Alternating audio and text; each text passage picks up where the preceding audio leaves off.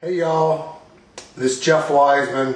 I'm going to show you tonight on my own low voltage recessed cans how to change the light bulbs.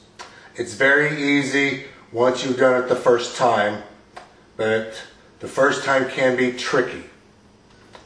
This is how to change a light bulb on a Halo brand 4-inch low volt recessed can with an MR16 bulb. As you can see, the bulbs right up there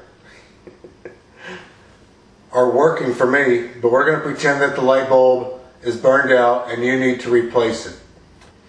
First thing I'm going to do is turn the switch off.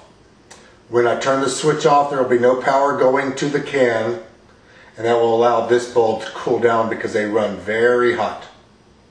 Now that it's cooled down, second thing you want to do is get you a tall, at least a minimum of 6-foot ladder like I've got in the background right here.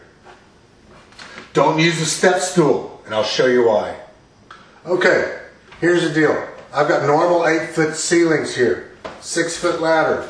I'm almost 6 foot tall, and right now I'm standing on the second rung of this ladder, which would be the top rung of your step stool. Okay, look at this. You're on your step stool, you lose your balance. Guess what? You're not going to recover your balance until you hit the ground.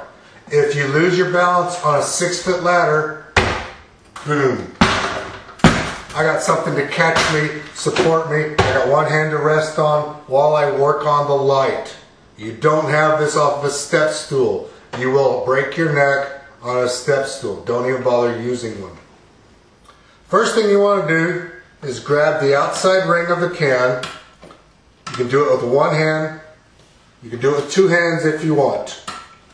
Pull down on it, straight down, a little bit of a twisting motion, and the whole thing pulls down and will usually hang from the wires. Up on the fixture you will see a silver reflector ring that's attached to the bulb.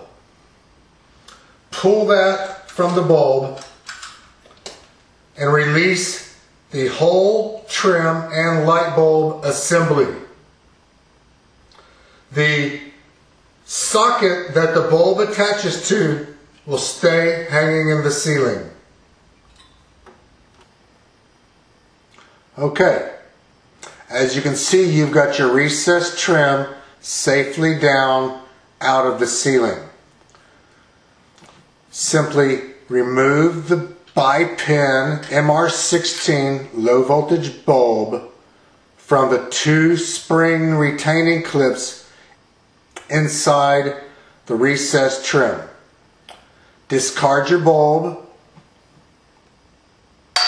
Whoops. This is a good time if you want to remove the glass and clean it. After several years, 5 or more years, this glass can get really dirty. Okay, now as you can see, I've cleaned the glass lens. I reinsert that back into the recessed trim. I've got a brand new bulb. I slide that back into the housing, and boom, we are ready to reinstall this back into the ceiling. Okay, now that you have the new light bulb in the trim, you just reverse the steps. Grab the silver reflector socket. It's got 2 holes in it. The bulb has 2 pins on it, also known as a bi-pin bulb. In this case, bi-pin bulb means 2 pins. It does not mean that the bulb is confused. It does, however, mean that the bulb goes both ways. Also why it's called a bi-pin bulb. You can put it in this way, or you can switch it 180 degrees and it will go in the other way. Grab the bi-pin socket, push the 2 pins on the bulb into the socket, It should firmly go in, still hanging. Gently push the whole fixture back up into the ceiling and you're done. It's very easy. Now you go try it on your tall ladder. That's it for now. Thanks. This is Jeff Wiseman. Good night.